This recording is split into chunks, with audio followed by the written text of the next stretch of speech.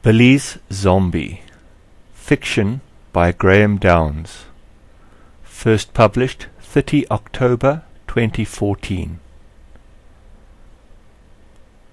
1. That's my creation down there. Do you see? Shambling along the empty suburban street in the middle of the night. Past the parked car to its left. To its right, a dog lies on his back. He rolls over onto his feet, hackles raised, and barks as he sees the creature. The creature turns its grotesque countenance towards the animal and glares at him. The poor thing cowers as his brave bark becomes a pathetic whimper. Look, now it's standing under a lonely street light. Through this crystal ball you can truly appreciate its beauty, with its clothes tattered and muddy, and the grave worm still crawling in and out of its empty eye sockets. My creation. When I went to the cemetery last night, with an old copy of contemporary Necromancy under my arm, I could never have imagined that the ritual would be such a success. I stood at the grave of old Jacob Malady, 1955 to 2012, thumbed open the book, and eagerly paged to the spell on raising zombies. I'm not sure how well I expected the spell to work, if at all, but as I read the incantation out loud, the hairs on my arms and the nape of my neck stood on end, and I felt power. As the power rose in me, the dirt covering the corpse's grave began to shift. Slowly it shifted, so slowly I thought it might just be the wind, or my imagination. Then the turf broke, and a hand slipped through, a glorious, wonderful hand, the skin on the long, slender fingers all wrinkled, ripped in places so that the bones shone through, almost glinting in the moonlight. My creation. My name is Billy MacIntyre, and that is no longer Jacob Malady down there. I am a necromancer, and they will all pay for calling me a freak. At the cul-de-sac in the distance, the zombie spies a house with some activity inside. The lights are on, the only house on the street with lights on at this hour. An old couple lives there, Mr. and Mrs. Kretcher. I think they must be watching television. I've seen the way they look at me sometimes. I've heard the mutterings about me under their breaths. The spellbook said that the creature needed to eat human flesh to survive.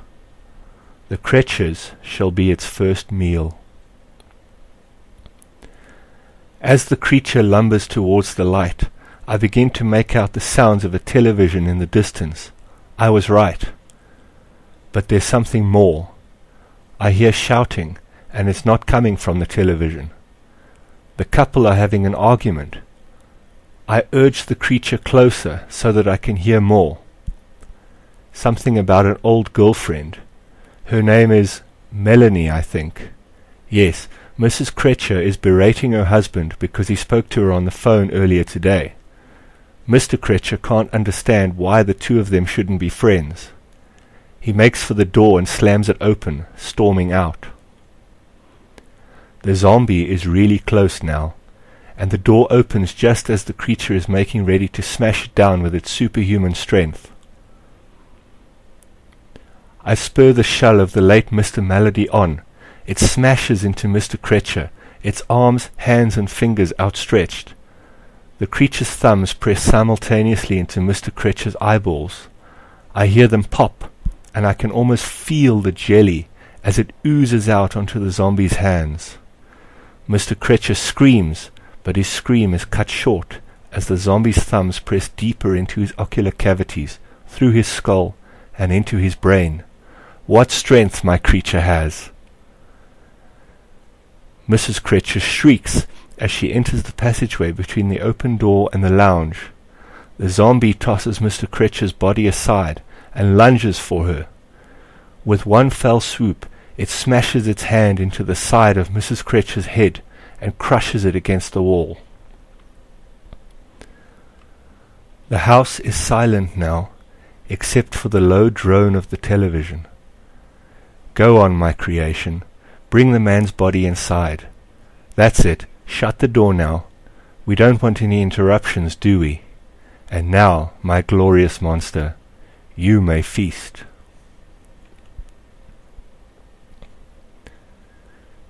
Two. Billy, pay attention. Billy MacIntyre snapped his head up and stared at Miss Coleman, his grade 8 maths teacher. Huh? I mean, yes, Mrs. Coleman? I asked you a question, said Miss Coleman, as she glared at the boy. Now, would you please explain Pythagoras' theorem to the class? Billy answered by rote memorization. In a right-angled triangle, the area of a square on the hypotenuse is equal to the sum of the areas of the squares of the other two sides. Very good, Billy, answered Miss Coleman, a little irritated at this know-it-all child. So, who can tell me the definition of hypotenuse? A couple of hands shot up, including Sarah, sitting opposite Billy. Billy glared at her, and Sarah looked at him and stuck out her tongue. There was no love lost between Billy and Sarah. Living 2 blocks down from him, at least she didn't call him a freak like just about everyone else in the neighborhood. She was a bit of a freak herself, but she disliked Billy just the same. Sarah was raised to believe in the basic good of people, and she did a pretty good job of living out her upbringing, except when it came to Billy. There was something about him that rubbed young Sarah up the wrong way, and the feeling was mutual. Billy looked around the class at the other kids. Miss Coleman wasn't particularly good at holding her students' attentions. They were sniggering amongst themselves, or folding paper aeroplanes, or tossing crumpled-up love letters to each other. He glanced over at Sarah again. Miss Coleman was exclaiming what a clever girl she was, and Sarah was lapping her praise up like a puppy dog. Something about Sarah gave Billy the creeps. Well, he thought, maybe I'll let my zombie feast on her tonight.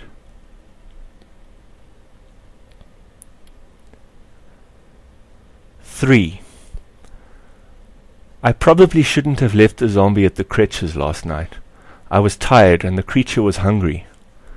Look at him now, crouched over the remains of Mrs. Cretcher, tearing a piece of already decomposing flesh off the corpse's thigh.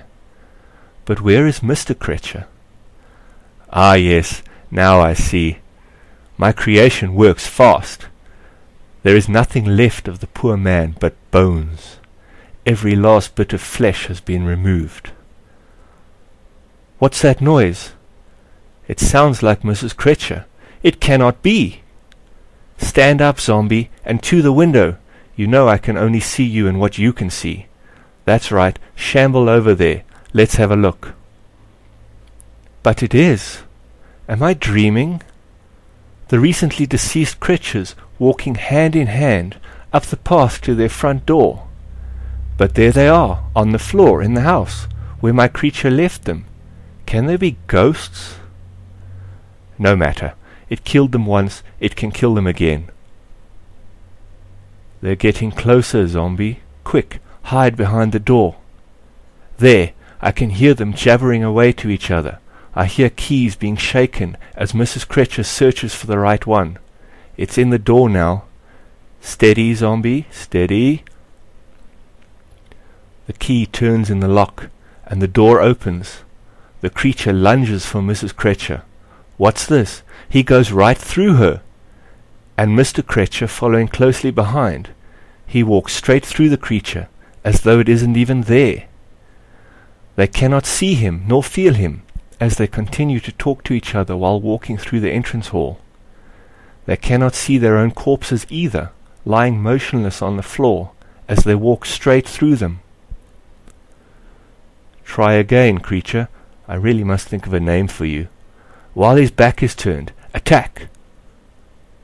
The creature lifts its arm and brings it down hard over the top of Mr. Cretch's head, attempting to send him crashing to the floor. Its arm moves through his head, as if it were nothing but air. A blinding light fills the room, and for an instant I cannot see anything except an overwhelming yellow glare. "Make it stop!" I cry, as it burns my eyes. As the worst of the light begins to dissipate, I turn the zombie's head, and it sees a form beginning to take shape.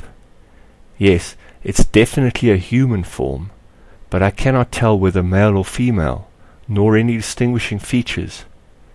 It seems to be a creature of pure light.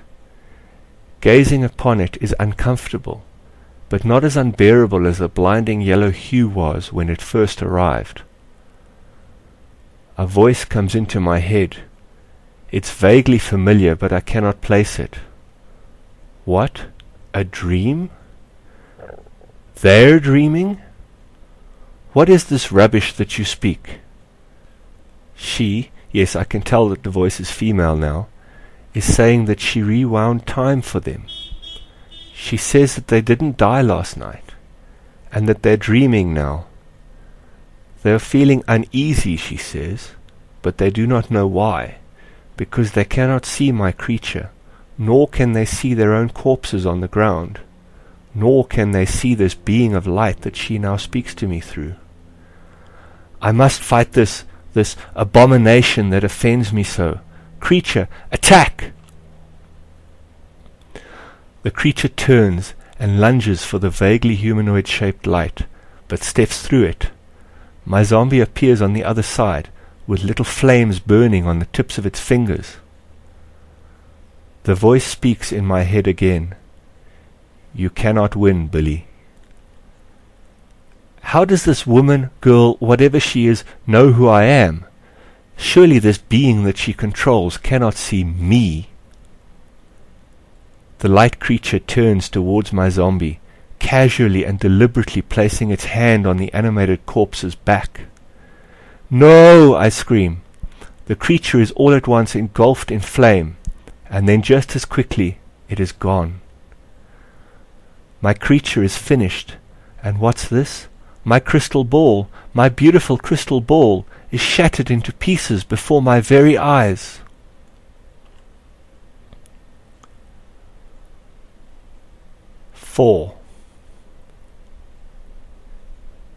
Billy MacIntyre screamed as the crystal ball he was gazing through shattered into pieces. His hands went up to his eyes to shield them, and as he removed his hands, he saw blood. At least he could still see, but the stinging above his eyebrows told him that the glass from the ball had cut into his forehead. "Hello, Billy." Billy spun around, with a look of complete horror on his face. Standing behind him was Sarah, the little girl from his maths class, the one whom he hated so much. His jaw dropped open as he lifted his hand and pointed a shaky finger at her. "Sarah, how on earth? What did you do? Where is my wonderful creature?" Sarah held up her hand to stop him from talking, then replied in a calm, motherly voice that seemed far beyond her years. "I know what you've been up to, Billy, tinkering with necromancy, defiling poor old Mr. Malady, and killing that wonderful old couple, the Cretches. I couldn't let it go on any longer." "That wonderful couple hated me," spat Billy, momentarily forgetting his confusion as to how Sarah could be there in the first place. "Just like everybody else in this stupid town. Just like you. And Mr. Malady was no different. It's only fitting that he should be my instrument of revenge." "Nobody hates you, Billy," replied Sarah softly, as she slowly stepped forward to place a cupped hand on Billy's cheek. "You're just misunderstood. People fear what they don't understand. Maybe if you were a little more forthcoming about yourself to people, or if you took the time to actually talk to them. Tell them about your mother." "You know nothing about my mother," Billy fumed as he backed away from Sarah. "My mother has been dead 2 years, and nobody has ever bothered to ask how I'm doing. My father wants nothing to do with me. He hates me, just like the rest of you. Don't you ever talk about my parents again." Sarah gasped, and just then Billy remembered where he was and where Sarah was. Seizing the opportunity, he added, "And where the hell did you come from, anyway? What happened to my ball, and what was that being of light down there?" "Oh, Billy, I told you that I could not allow you to continue on this path of destruction. I was there, watching you, when you took a copy of Contemporary Necromancy out of the library. You didn't see me, but I was there. My spirit followed you to the cemetery, and I saw you use the book to raise poor Mr. Mallody's corpse from the grave." "But how?" interrupted Billy. "I am a spirit walker, Billy," continued Sarah. "I can go anywhere I want, and I can be completely invisible, or I can manifest as either myself or the being of light that you witnessed at the creches. Yes, that was me too." "But you rewound time?" "Yes, in situations of grave importance, I can do that too, Billy. I just couldn't allow those 2 innocent people to die so cruelly. And now, Billy, I need to stop you."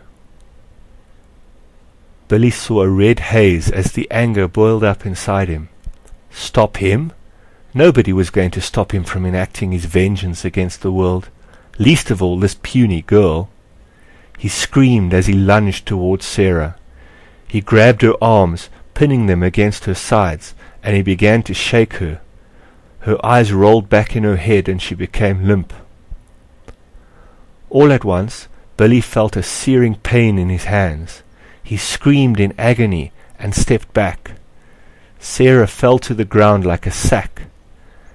As Billy glanced down at his hands, they were on fire.